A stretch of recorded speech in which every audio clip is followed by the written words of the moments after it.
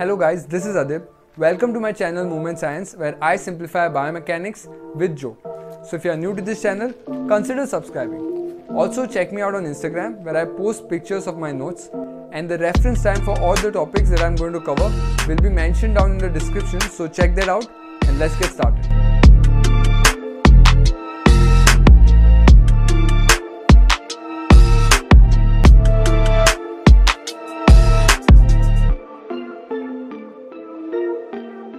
In this video, we are going to talk about the wrist complex. This will be an introduction video, so I will be talking about the bones that are present in your wrist joint. Then we will go on to the articulation, what articulation it forms, and then the motion at the wrist joint. So it will be a short video, and the next video we will be going into detail of each joint, that is the radiocarpal and then the midcarpal joints. So let's start with the topic. First, coming on to the bones, there are 8 carpal bones. And there is a mnemonic to remember this. It is, she looks too pretty, try to catch her. So over here, she is scaphoid, looks L is lunate, 2 triquetrum, P pisiform, tri is trapezium, 2 is trapezoid, C catch is capitate, and H her is hamate. Okay. So if we see over here, this is where the bones are. Over here, scaphoid, then lunate. Okay. You can see lunate over here, lunate, then your triquetrum, then your pisiform over here. Then comes the trapezium over here, then the trapezoid, then the biggest one is the capitate. After capitate comes the big one, that is the hamate. Okay, and hamate has a hook which is called as the hook of hamate. So these are the bones, and you can easily remember it with this mnemonic. And please remember, the mnemonic starts from the thumb. So she looks too pretty, try to catch her. Okay. And next, going ahead, we'll look at the articulation, right? So wrist joint has the radiocarpal articulation, that is basically the radius articulating with the carpal over here.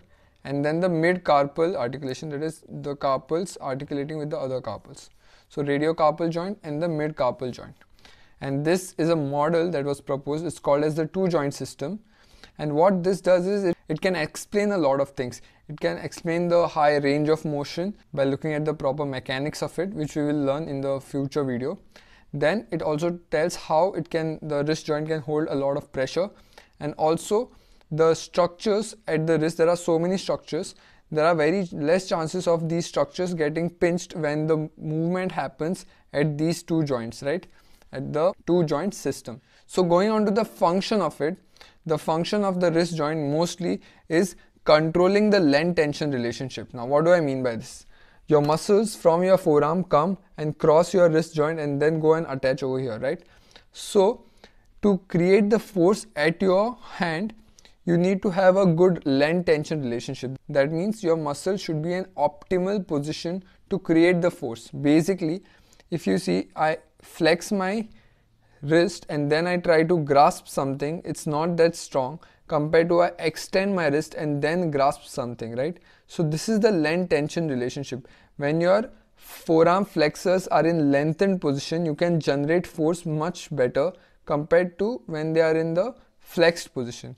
So that's what your wrist controls, the length tension relationship, which impacts your fine motor strength, right? Fine grip adjustments, balance and control at the distal part of your hand. And also what we have seen is the anatomy at wrist joint, it varies with person to person, which can change how your hand functions. Next part is the motion. This has a biaxial motion, that means it moves around the 2 axes, that is first this axis and then this axis. So there is flexion and extension over here, and then there is radial deviation and ulnar deviation. And the range of motion, if we see, flexion is around 0 to 65 to 85 degrees, and then extension is from 0 to 60 to 85 degrees, right? And then radial deviation can go up to 20 degrees like this, okay? And ulnar deviation would be 0 to 20 to 45 degrees, okay? So this is flexion, extension, radial deviation and ulnar deviation. Ulnar deviation is higher compared to radial deviation. Why? Because if you can see, this ulna is shorter, correct, and there is space over here, so it's easier and there is more space for your wrist and the carpal bones to move into the ulnar deviation. We will learn about ulnar variants in the coming videos. And next is the supination pronation, which is kind of debated. We really don't know if the movement actually exists. They say that some amount of supination pronation does exist in the distal part of your wrist. So that's all we have for this video. What did we see? We learned about all the bones, right? They are mnemonic. She looks too pretty, try to catch her. Then we moved on to the two joints, that is the radiocarpal and midcarpal joints. Next video will be about the radiocarpal joint anatomy and then the mechanics. Functions, we saw the main function was it controls the length tension relationship, which helps in the distal functions. And then we saw the motion, that is flexion, extension, radial and ulnar deviation, right? So with that, we finish off this small topic. That's all for today, guys. Thank you for watching. If you like my content, please like, share and subscribe to the channel. It will really help me out, and thank you for watching.